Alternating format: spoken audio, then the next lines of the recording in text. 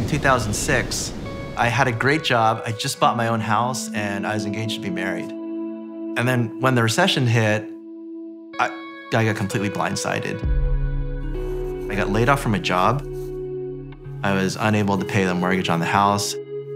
And then my fiance left me. All three parts of my life had caved in. I'd just be curled up on the floor in a fetal position. There was nothing in my life that I could go back to. I would go to this beach. There was this rock just offshore. It was just getting pounded, wave after wave. I would stare at it for hours thinking, that's exactly how I feel. Lost, getting completely beat up, with absolutely no hope of redemption. 2006 was also a rough year for a dog with the name Abbie. She was abandoned on a busy highway. This extremely terrified puppy trying to stay alive, dodging trucks and cars and semis. Someone had pulled over, and at risk to their own safety, they spent over an hour trying to coax her into the car and drove her to an animal shelter.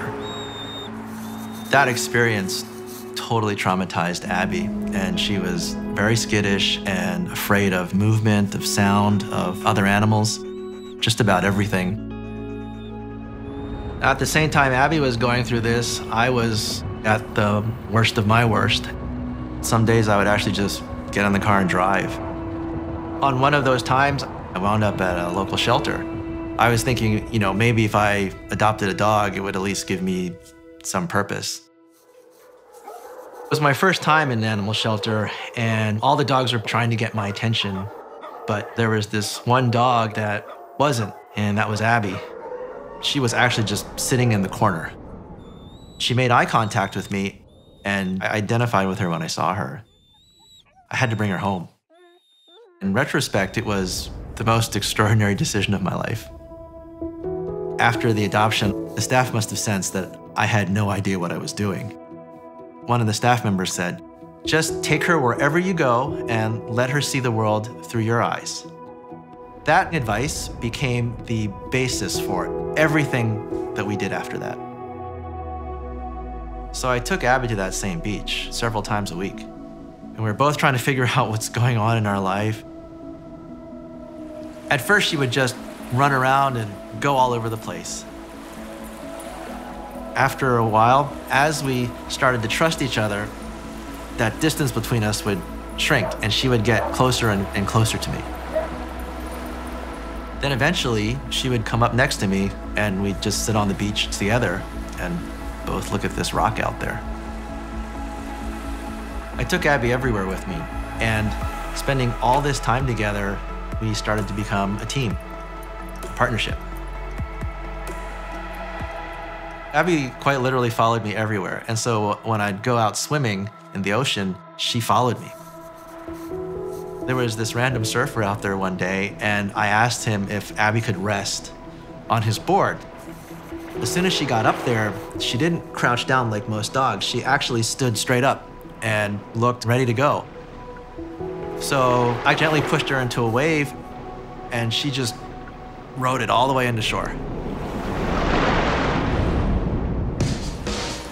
I couldn't believe it. I just took her out to surf as much as possible. On the board, she was fearless, and she was having a great time. And man, could she surf.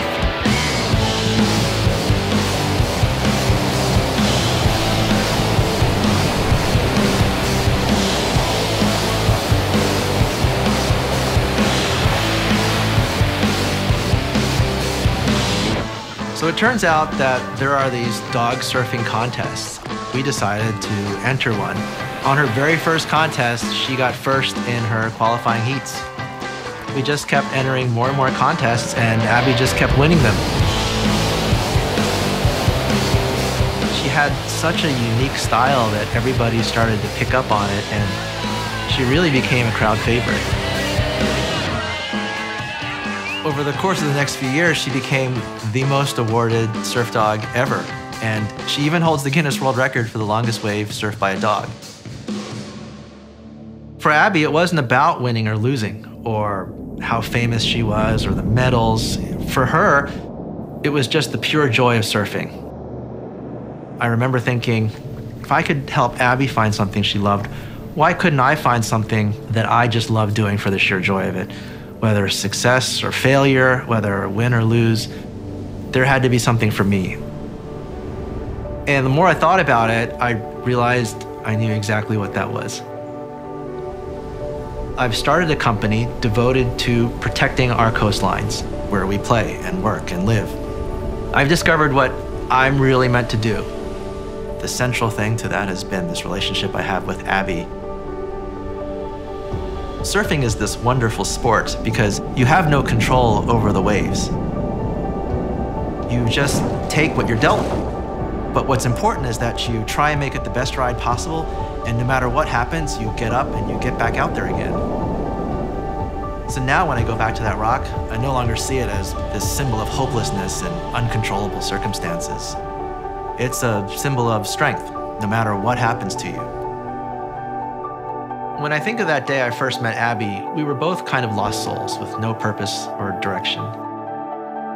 Together, we discovered that we were both capable of a lot more than we ever thought.